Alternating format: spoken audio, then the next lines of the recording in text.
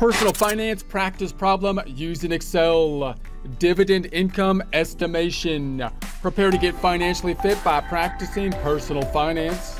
Here we are in our Excel worksheet. If you don't have access to it, that's okay, because we'll basically build this from a blank sheet. But if you do have access, 3 tabs down below: example, practice, blank. Let's take a look at the example tab, in essence being an answer key. Information's on the left. We're going to use that information to estimate our quarterly dividends and our yearly dividends. The second tab, practice tab, is going to have some pre-formatted worksheets so you can work through the practice problem with less Excel formatting. The blank tab is where we're going to be adding the formatting as we go. If you don't have any of this worksheet, you could just open up a new worksheet. I would lay down a baseline formatting first and then put the information on the left hand side, doing that by selecting the triangle up top.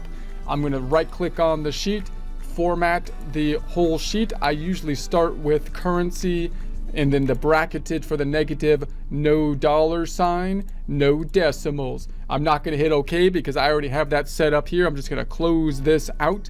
Then enter your data on the left hand side and then change the formatting of the cell. For example, adding decimals as needed. Make a skinny C column and we're good to go. So we'll start off with a quick calculation of the dividends, remembering that if we're owning stock, we're hoping to get a return on the stock. Owning, having an ownership interest in a company, typically a publicly traded company, we're hoping that it will give us value in 2 ways. Typically, 1, it can give us dividends, giving some of the earnings back to us, and 2, it can increase in value, and that will be reflected hopefully in the stock price as the market perceives that increase in value, and then we'll have an increase in the stock price that we could sell the stock for. Here we're looking at the dividends. Let's assume that we own 225 shares of the outstanding common stock, and we'll assume that the quarterly dividend per share on a per share basis is going to be 60 cents.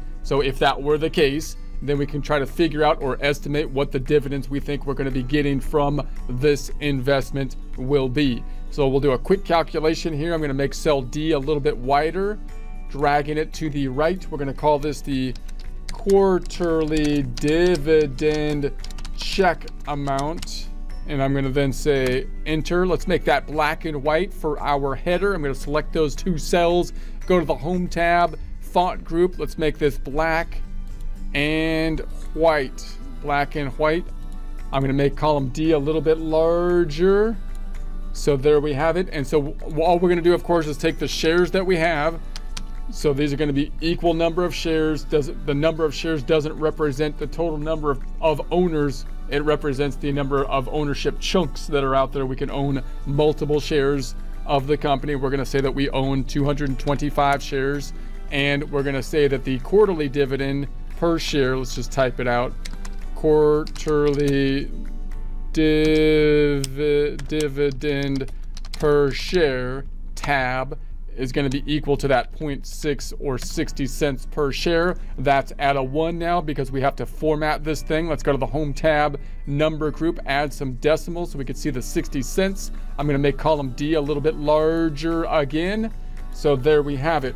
Now, remember that the shares that are being, or the dividends being given out, are similar to kind of like draws if it was a partnership or a sole proprietor, but we as the owner in a partnership typically have the capacity to determine how much we want in draws.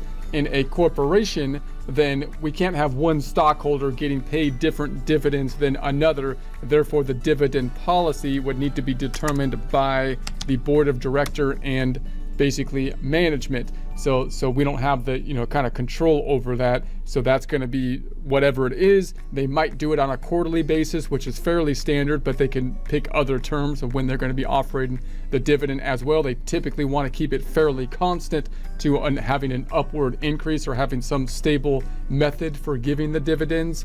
So that means that we can typically predict with some degree of accuracy what we can expect dividends to be going forward. The dividends become more and more important if we're relying on the dividends for income, such as in the years of retirement, for example. Okay, so let's put an underline here, home tab, font group, underline, and we're going to call this the the quarterly dividend per share. So total, well, let's just say total, let's just call it total quarterly dividends for us, not per share. This is going to be equal to the 225 times the 60. And so that means we got the 135. Let's add a couple decimals just in case. I think it's even, but add a couple decimals so we can see the pennies.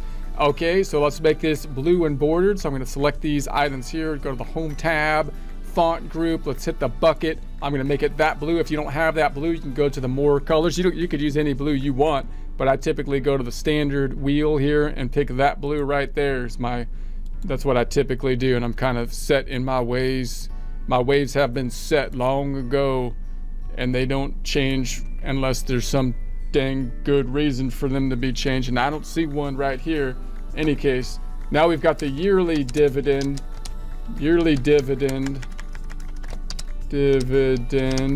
So obviously if we have 4 quarters that we're going to get paid that much, we can basically say, okay, well, there's 4 quarters in a year. Let's multiply times 4 and get the yearly dividend, shall we? Let's make this a font group bucket. Let's make this black and white, and we're going to pick up the quarter or total quarterly dividends. I'll just equal the one above it. This is going to be equal to the 135, and we're just going to say quarters in a year. Quarters in a year, just like quarters in a dollar.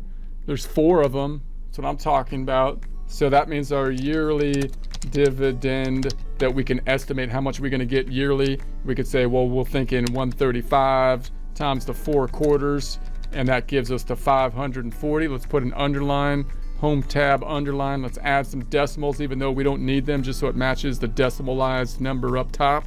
Adding a few decimals in the number group. Let's make that blue and bordered. Why? Because that's what the cool Excel people do. Font group, they make it blue and bordered, and so we want to be in alignment with the cool people. And so we'll put the borders around it. Let's do a quick spell check to make sure that we don't have any embarrassing misspellings that'll just destroy everything. Okay, so that's just a quick worksheet. These are great little worksheets or examples to kind of build our tables and practice basically our formatting. We'll get into some more complex calculations for the shares and the investments in future presentations.